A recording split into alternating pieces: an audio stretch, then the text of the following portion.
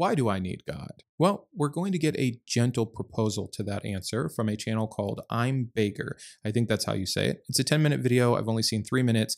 It's the first time I've ever heard of this channel, although I did search to make sure no one else had responded to it, and it looks like Paulogia just responded to a different video a few weeks ago. So I'm sure many of you know about this channel, but I did not. It has almost 300,000 subscribers. It's really well done videos, which is cool. But based off what I saw in the first 3 minutes, I think we're going to have a lot to respond to here. By the way, I'm Brandon. This is Mindshift. This is a Tuesday Takedown episode. Never of people, not against the creator of that channel, just against bad ideas, bad arguments, and bad apologetics. Here's the video. I think a lot of us will say, well, I'm a good person. I try to be a good person, and I can figure stuff out on my own. And I got a good family, good friends, good life. All of which I did on my own, by the way. So what the heck do I need God for?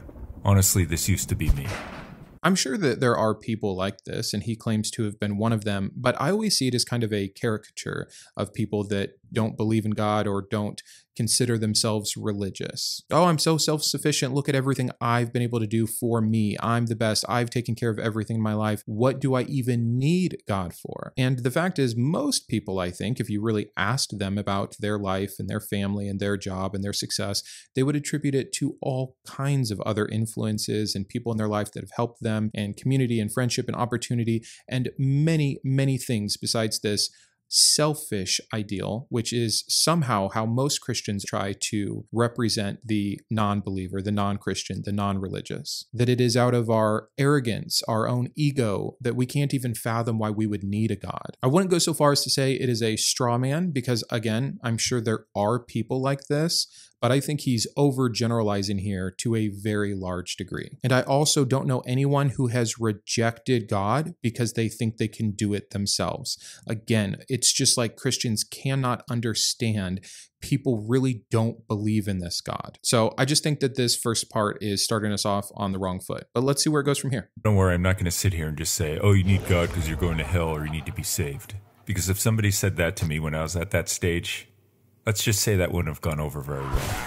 And I probably would have shut the door to God forever. How interesting. And I think this is his whole point, is he's going to give us a gentle proposal. But is this not the proposal from Jesus himself? Serve me or else, follow me or else, love and obey me or else. And it's not just a barrier to entry. It's if you don't enter, you are kicked out, and not just kicked out, but imprisoned for life and tortured forever. That is the gospel message. What's the good news? That you don't have to burn in hell forever. Who is Jesus? The Savior. What is he saving us from? Death and hell. I continue to see Christians more and more go down this road of just representing the positive parts of the gospel, but you cannot have one without the other. Also, I think very telling here, he says that if someone had done that to him at that stage, it wouldn't have gone over well. Oh, so there is a stage where you do drop that bomb. Just it's not the entry level stage, because first you have to win them over. First you have to show them the pros and get them hooked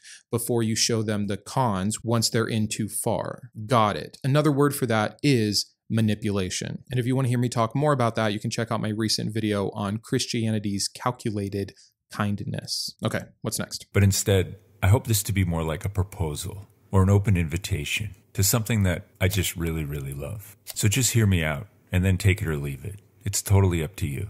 Again, this has that air of you send yourself to hell kind of a thing. Like, hey, I'm just going to tell you what I love. I'm just going to brag about my amazing relationship with the creator of the universe and how I know that he personally loves me. And hey, if that's not for you, that's not for you, right? It's almost condescending. We think we're physical creatures seeking just some short experience of the spiritual, but in reality, we're spiritual creatures living just some short experience of the physical. Now, I don't care who you are, what you believe. I'm sure that resonates with every single one of us, because I think we all know it, whether we believe in it or not, that there has to be something else that goes way beyond just get born, go to school, go to work, have a family, and die. There has to be. No, there doesn't. And no, not everyone has this same idea. And no, we don't all know this. That is the loosest way of using the word know. Do some people feel this way? Sure. Do some people hope for this? Absolutely. No one knows. Not even me. Maybe we are spiritual creatures trapped in a very temporary body, but it's not my fault if that is the only thing we can actually observe and detect. And some sense of awe when looking out at the vastness of the universe doesn't mean there's inherently more. Why do I need to make up these terms that there's some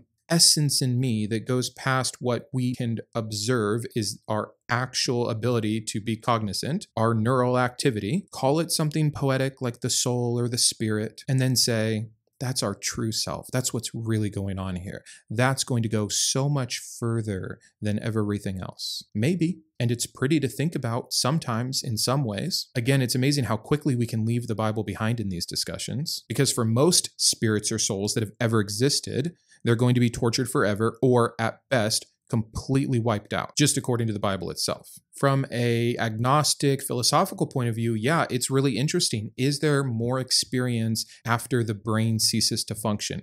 I don't know. Seems unlikely. Could be, though. Could be a bunch of things. Could be we wake up from the simulation. Could be we take off the really advanced VR goggles. Could be we were an alien having a weird dream. Like, there are so many things other than religion, other than this particular religion, and other than this particular religion's particular heaven and hell concept of an afterlife. So on one hand, he's trying to talk about like, oh, there's more, there's this openness, there's this unknown, there's this questioning, and here's what it points to, my specific text and the ideas that it proposes. And to me, that's just so silly. Like, we went very big and unknown, and really what he's pointing to is something very small and specific. I could talk about this point forever, but I'm sure he's going to say more, so let's just see what else he says. And this isn't just wishful thinking.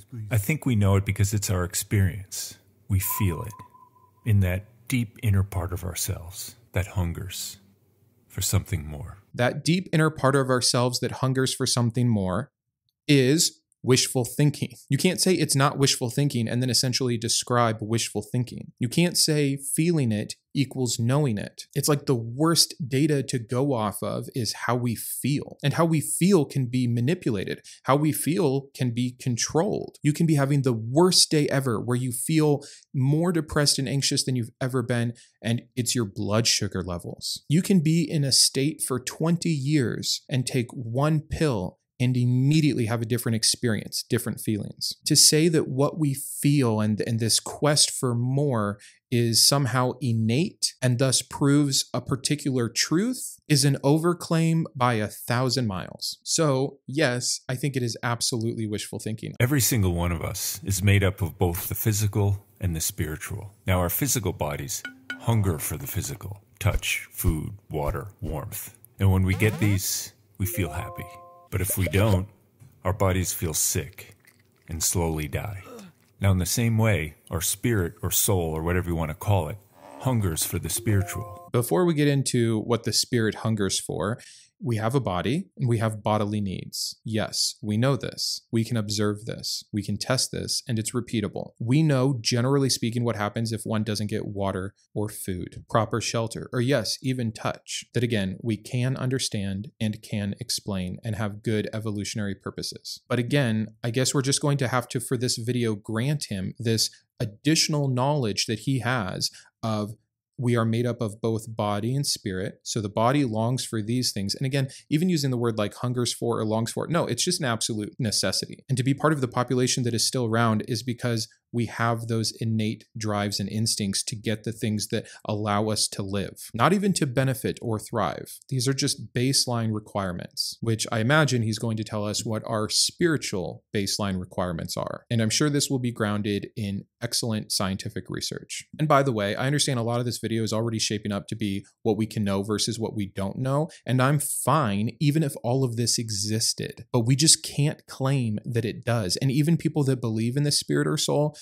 they can't even agree. What does the spirit need most? How does a soul thrive? Ask that to 1,000 Christians and you'll have hundreds of different answers. This is the thing. I'm not saying science is the only answer and it's always perfect and it's always right. And that if we can't prove something, it's inherently wrong. No, it just means that. It means we can't prove it. It means we don't know. This is extremely abstract thinking, and he's saying it as if it's agreed upon fact. That's my pushback here, especially because we know he's not just saying it in this anything goes, all paths to heaven, nirvana, bliss, happiness kind of way. He loves, serves, and obeys the Christian God. So this is just problematic to me, but let's see what the Spirit needs.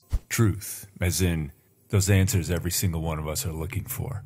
Love, as in every single one of us longs to be loved. But even deeper than that, I think we all hunger just to be accepted. And goodness, as in every single one of us wants to be good and wants what is good. And we all think we know what that is. But often we find out down the road that what we thought was good wasn't actually good for us at all. And when we get these things, we feel joy, which is different from happiness. Truth, love, and good. Those are things that people sometimes like. Does everyone want truth?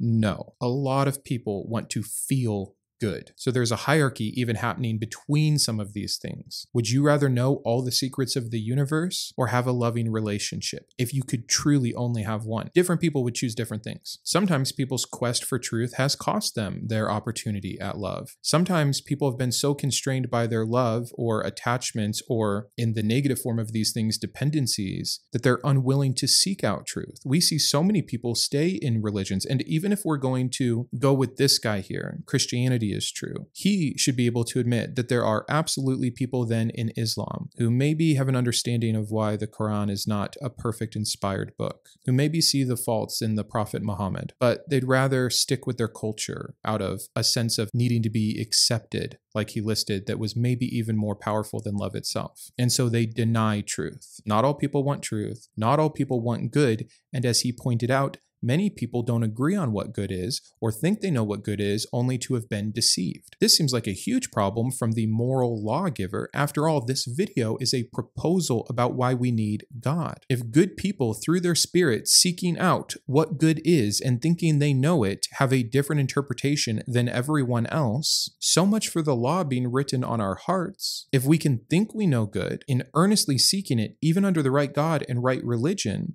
but still be deceived? Tell me again why I need this God, so that I can not be deceived, because they're going to show me perfect truth. Let's look at the Bible. Let's look at God's claims. Did we get that? Do any Christians agree after now having this God? They all accepted the proposal. They all believe in the same God. They all have roughly the same source material, and yet they can't even agree on what is good, what is moral, what is right. I'll point out two of my favorite videos that I've done. We have God's not objective morality and designed to be deceived. These are two huge roadblocks to thinking that the reason we need God is so he can help us with moral goods. Happiness comes from something on the outside.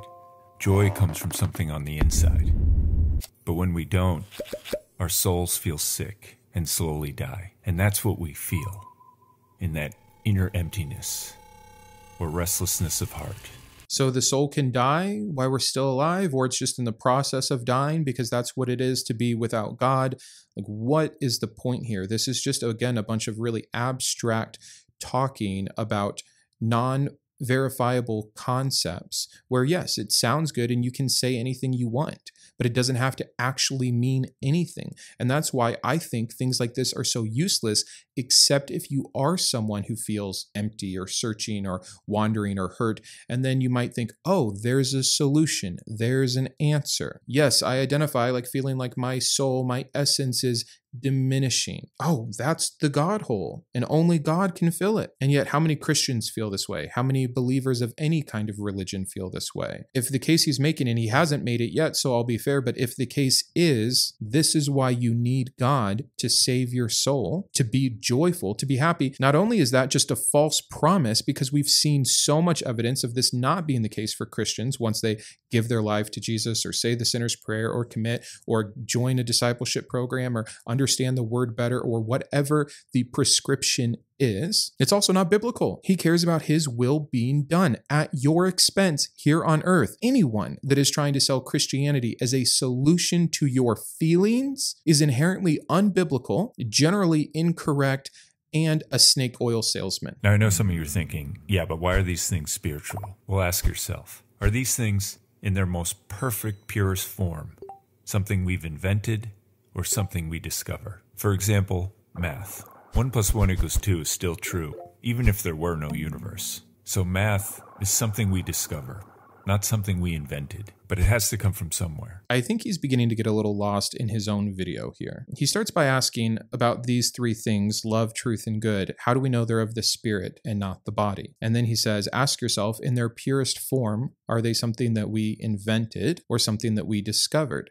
As if we only discovered it, that means that they're innate to the spirit and not the body. Ask yourself, is food something we discovered or invented, right? Food being one of the things the body needed. Well, food is just an energy source. There's different ways to get that energy source, and anything that provides us that energy source, we've labeled as food, like labeling plus and minus for math. We invented a language to describe the phenomenon. I don't see this distinctly separate. It's like he's trying to put these things in terms of organic and non-organic. Oh, organic, things that are found locally, things that seem natural to us, are things for the body. So the opposite of that, things that are more abstract, truth, good, love, these are the things that always existed, the things we've discovered. Well, if you can discover those, let me ask you this. Was hate invented or discovered? Well, let me get out of this by saying hate is the absence of love. Nope. That's not true. We'll do a whole video about why that kind of argument doesn't work. There's abstract negative things as well. So were they inherent? Have they always been? Were they things that we discovered? Again, this is something, and I'm not saying he's necessarily doing it because, again, 1, I'm interrupting a lot and I haven't seen the fruition of it. And 2, I can't know his mind or his motives here.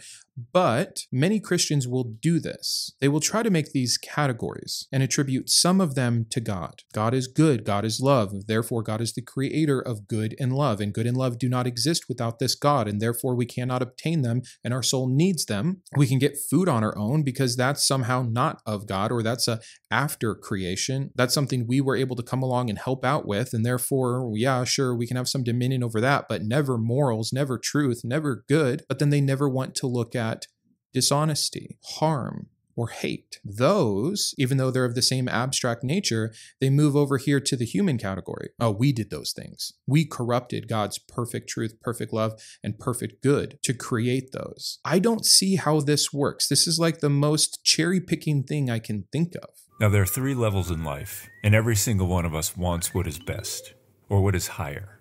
We're just built that way. Now, the bottom level is all about the carnal, pleasure, vanity, feeding my senses. As long as it looks good and I feel good doing it, then I don't really care about anything else. The second level is the level of intellectual enlightenment, all human knowledge, the arts and sciences, culture and society, humanity and the common good. Now this level is much more grand than the first, but it only goes as far as our human understanding. The third level is the level of the spiritual, basically everything else, that goes beyond what we can see and touch, and beyond all our human understanding.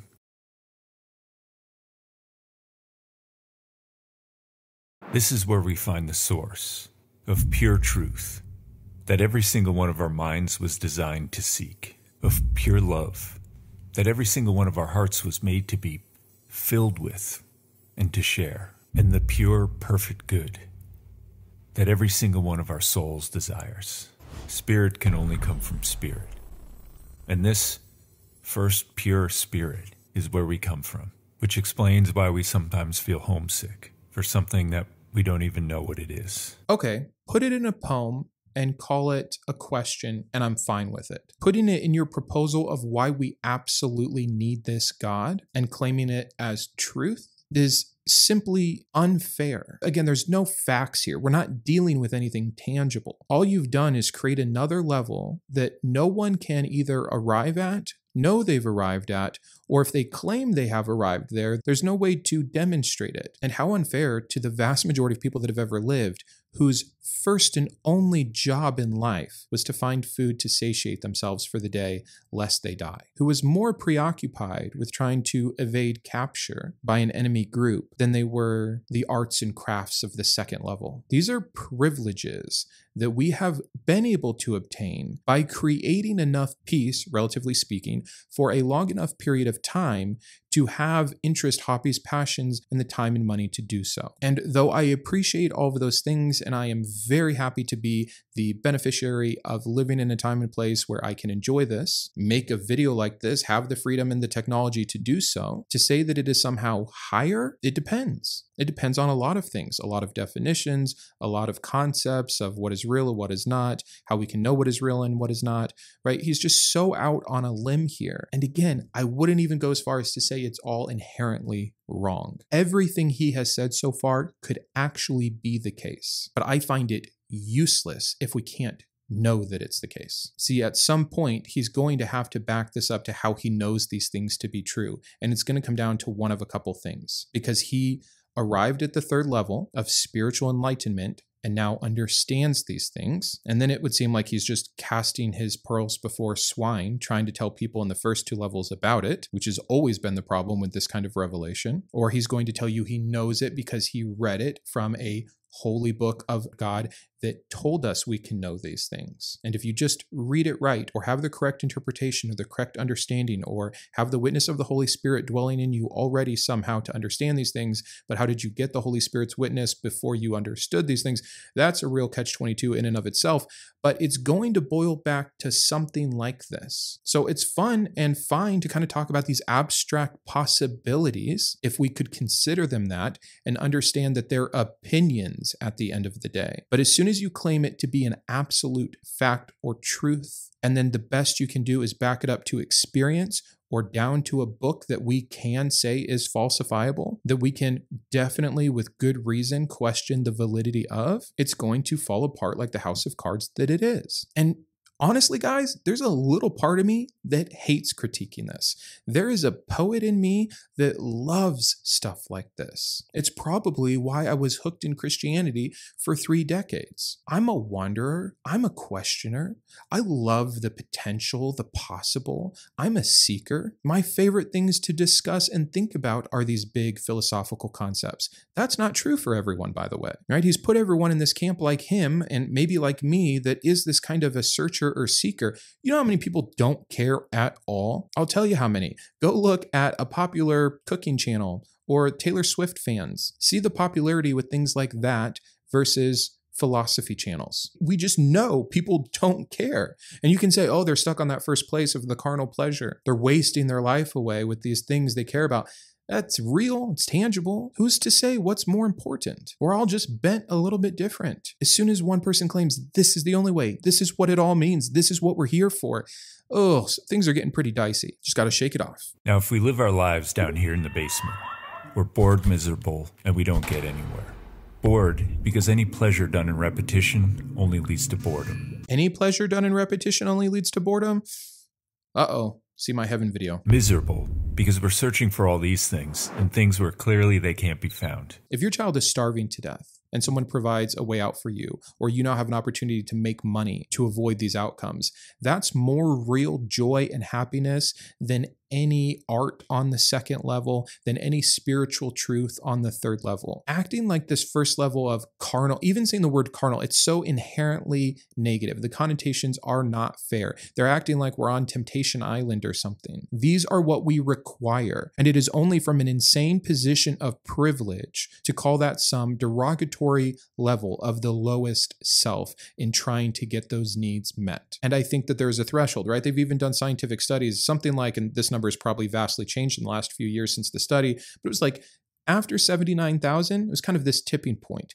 Life got better, better, better, and better as you approached making that much money. And then after that, it was like, maybe I'm now spending too much time at work and I don't get as much time with the family. And the whole reason I got the job in the first place was to provide some stability for the family, but now I'm chasing this. So yes, can anyone err on any of these sides? Of course. But to say that going after these things in general is inherently negative, wrong, or incorrect, or immature, Also wrong. Nuance. That's going to be my first piece of merch. All you're going to see is my mug and the word nuance. That's not true. I'm never going to put my face out there like that. That's why we need to create the perfect logo, you guys. I need help. I love my old logo too, but I am not going to put something on merch that now has been pointed out to me over and over and over again resembles a Nazi swastika. And yes, I'm aware that that symbol existed before the Nazis took it, but that's not what people think of. So let's continue on. Now, I'd say most of us probably live here, and we're good, loving, intelligent people, more or less, because there's all the shades of these things here, but never in their fullness. And we live comfortable lives in our comfortable homes watching Netflix and ball games, and we're happy. Enough. But deep down, there's still a dullness. Something's still missing. And we ask ourselves, is this all there is? And inevitably, we find ourselves at the crossroads, where we start searching for this or go back down here. I think there are actually very few of us who live here. I wish I could say I'm one of them, but I'm not. I think, like many of us, I fight my battles on all three. But I know it's there, and I know it's real. And once we get just the tiniest little glimpse of it, we're like, that's it. That's what I need. And you can tell right away the people who do live here, because they're marked with an unshakable peace that's not of this world. And they're the most attractive people we'll ever meet in our lives. So many absolute statements.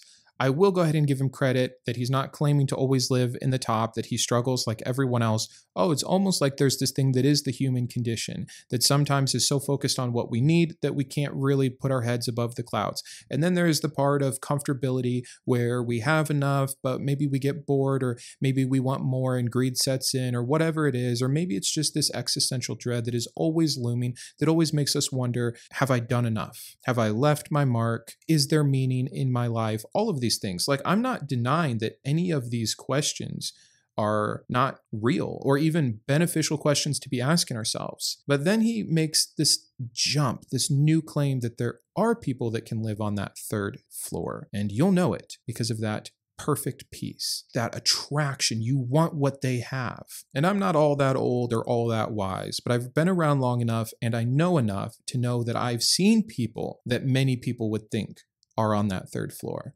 And I've seen them fall. I don't know anyone that has lived a life with that perfect peace. First of all, Christians are supposed to be told, on one hand, that there is a peace that surpasses all understanding. And then they're also told that they're going to be sufferers for Christ in this world. And maybe knowing that and knowing the goodness of that leads them to that perfect peace and joy. And that's the difference between happiness and joy. Like, I understand the claim. And yes, I'm just talking about my anecdotal experience, but I don't know anyone. I know people that think they've had these incredible encounters with the Lord, and fast forward 2 years later, and they watch 4 hours of Netflix a day, and they've got the same gripes and problems as everyone else. What happened?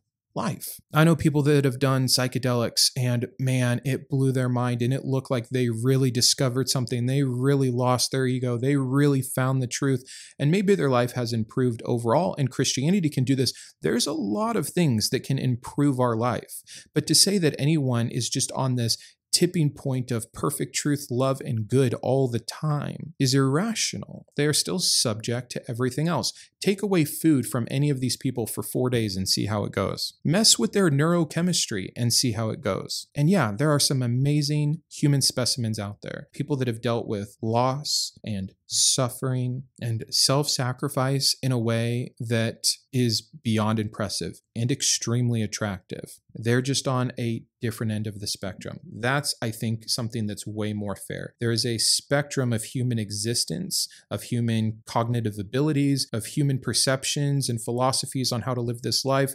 And it's not bad versus good. It's a spectrum of differences. And some differences look beneficial or more positive or more attractive to different people or different groups in different time frames and cultures for different reasons. He's acting like everyone who has ever existed and who has ever been born has aimed at this same thing and finds value in this same ideal. It's simply not the case. It's historically, religiously, and philosophically ignorant. But it has to be part of like the Christian message of there's something missing, there's something better. You can't do it on your own. Only God can. That's why you're not enough and you need God. Now let me tell you about my specific God and what he will do for you. And I'll leave that hell bit for later. First, let's get you hyped up on all the good things this religion is going to do for you, which is still an incorrect biblical message. It's just astounding to me how many ways this is incorrect. Now we can get from here to here on our own, with a little discipline, a blowing up of our egos, and the challenging of our minds. And we can try to get from here to here on our own, but it's hard. We're going to make a lot of mistakes, be easily deceived, and only go so far. It's so far beyond our human categories of thinking.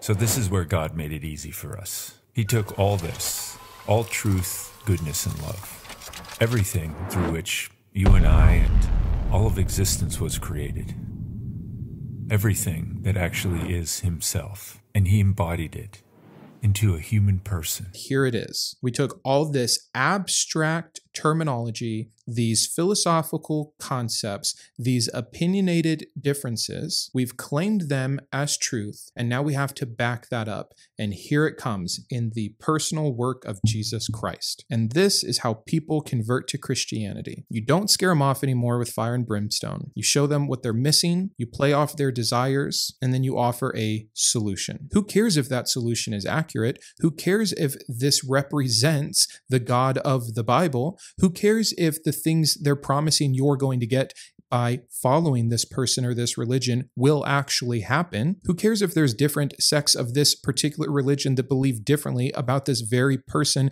that is now the sole answer for you? Who cares that this person himself, Jesus, is the one that preached about the concept of hell, not the Old Testament God? We'll forget everything we know, all the inconsistencies and contradictions and mutually exclusive claims in the Bible. We'll completely disregard how this religion first came into existence. We'll just pick and choose what makes sense. We'll forget history, we'll forget archaeology, we'll forget science. We'll make it all about your feelings. Isn't that what this whole video has been? We'll make it all about your feelings, and we'll try to make you feel better if you do the thing we want you to do. And then we'll move on to the next target. And you might get a high, it might even help you with your addiction, because there are catalysts that happen in people's lives that do create positive change. The problem is people not looking back on what those catalysts are, why they worked, or how it otherwise could have happened.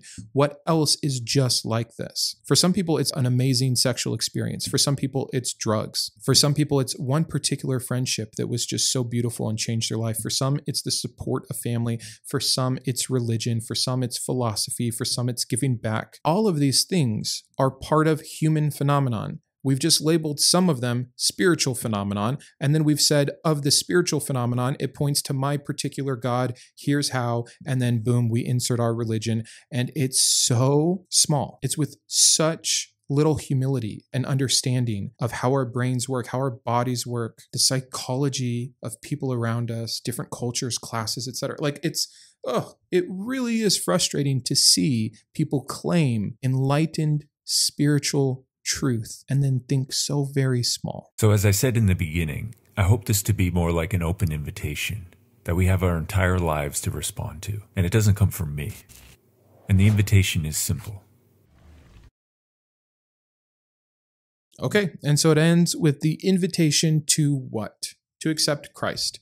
This was a Christian video by a Christian who used almost nothing biblical to make his gentle invitation for his particular religion. He used his personal experience of what it means to him, of how much he loves this God, and then a lot of abstract philosophical terms about need, desire, truth, good, and love. If I was a Christian, I would critique this video, and as a non-Christian, I'm critiquing this video. This is the kind of middle ground, watered down, Starbucks Christianity that works today. Let's not get too specific. Let's not use the Bible verses. Let's not talk about hell. Let's emotionally manipulate people into needing this God. But what if they don't need this God? We'll tell them they do. Well, what if they really don't? What if they're doing fine? We'll say there's 3 levels in a house, and they're either ignorant and just circling around chasing their carnal desires, or maybe they have some level of intellectual enlightenment, but it's still self-serving. It's things just of this world, things just for themselves. And look, aren't they still a little lonely at the end of the day? Isn't there still something missing? Let's poke at the human condition that every one of us shares that has nothing to do with a missing God. When people leave it because it didn't meet any of those requirements, it didn't fill any of the gaps that it was promised to fill, we'll say it was on them. They were never truly a Christian. They want to go back to their carnal level of self-satisfaction and egotistical desire. We'll make them victims to get them in, and then enemies if they disagree. This is the evangelism of Christianity, and it doesn't matter how gentle or open you say the invitation is. It's always the same nonsense. It's always the same games. We're just dressing up in a different way to appeal to a different kind of person, because people, again, are on that spectrum of experience. And that spectrum has slightly shifted for newer generations that don't want to be sold into something based off fear. So we stopped using the stick so much, and now we're dangling the carrot. And I think purposely leaving out Christian buzzwords because of their negative connotations. We won't even use the word heaven in this video. We'll talk about other dimensions. We'll talk about higher powers than ourselves. We'll talk about the essence of truth, love, goodness, and acceptance. We didn't need all that fluff, because at the end of the day, you're basing it off of experience or the Bible, and both fail miserably as proof. End of story. I'm done. Thanks for being here. Have a great day. See you on Thursday with the next secular Bible study series, and until then, keep thinking. I wanted to personally thank my top tiers of support: my Iconoclast and GVI, Jacob, Joe, Martin, Oliver, Perry, Rokkit, and Shawn, my Humanist heroes, Jarrod and Kristi, my Atheist advocates, Caleb, Jeffrey, Karen, Sparky, and Todd, as well as all of my secular scholar patrons. If you believe in the mission of this channel, or you just enjoy the content, please consider joining these fine people. Thanks, and have a great day.